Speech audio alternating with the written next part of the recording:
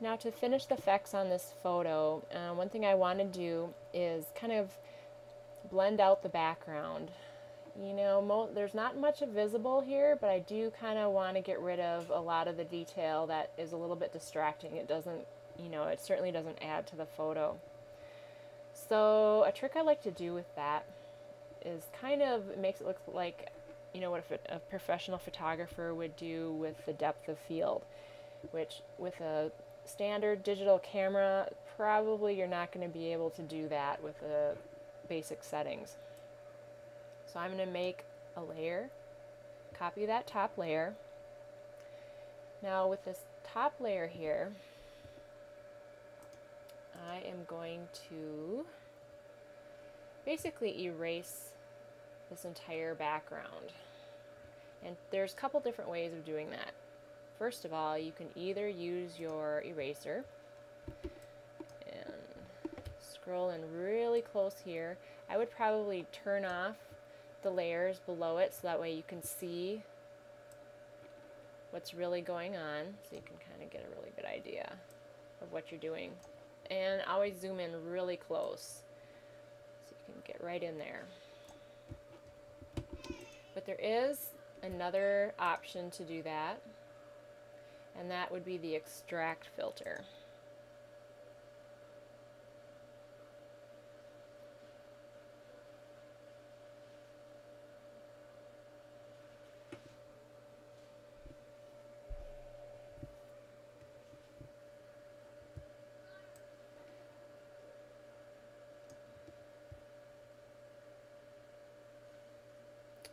And how to use the extract filter, you're going to click on your pen.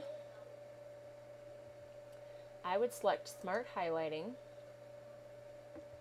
And then what you're going to do is you're going to draw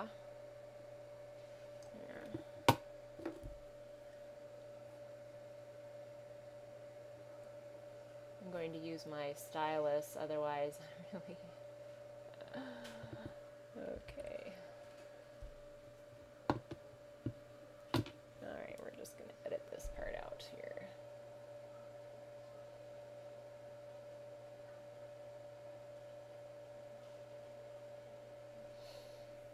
Okay, what you want to do is make sure that this marker is selected and the Smart Highlighting feature is on. And then you're going to take your mouse and essentially draw right where you want the part of the image to be extracted. Now don't worry if you if you don't stay in the lines, because it's kind of difficult. And you can see this green highlight popping up here.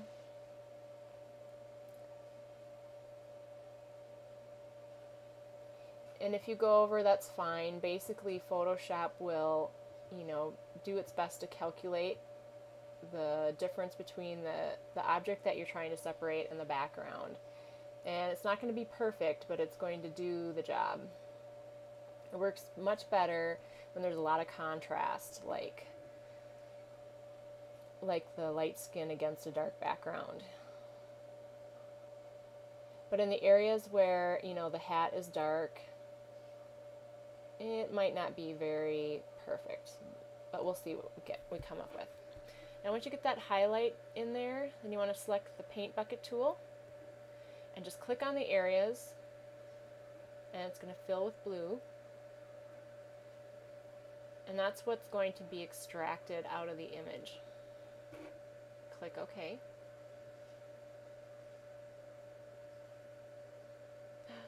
Oops. Okay, I haven't done this for a while. We'll try this again.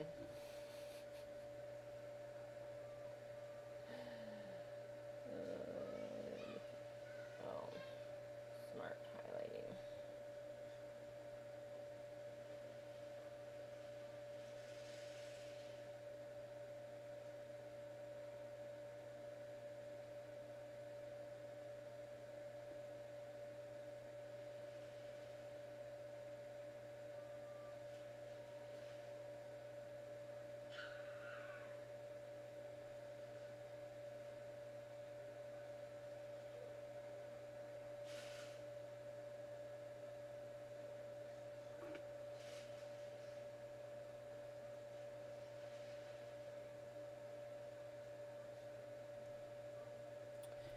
Okay, now once you have your image the way outlined the way you want it, then you're going to select the paint bucket tool up here in the top left corner and click on the area that you want to keep. And it should turn this shade of blue, and click OK.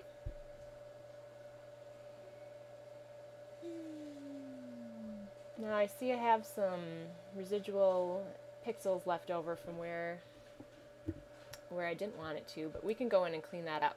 But basically that's going to get rid of the majority of the background that you want to get rid of. So I'm going to take my eraser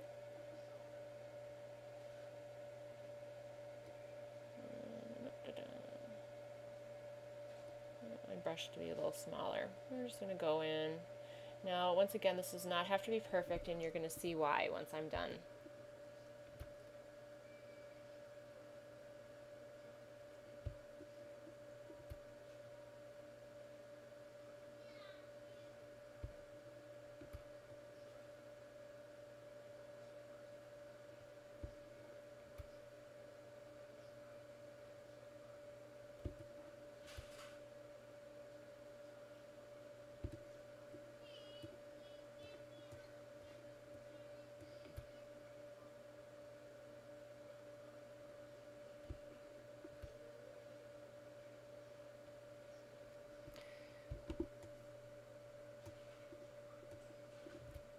Okay, now that I've cleaned up this the image, there's still some pixels that are missing, but we're going to be filling those back in. I'm going to go ahead and I'm going to turn on the layer behind it. You can virtually see that it looks like nothing has been changed. But with that layer selected, I am going to select the filter and blur, Gaussian blur.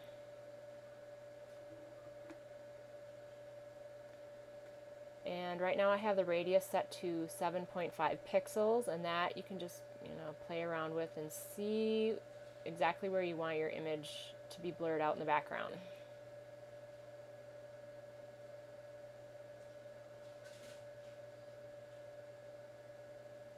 Kind of liked it at that.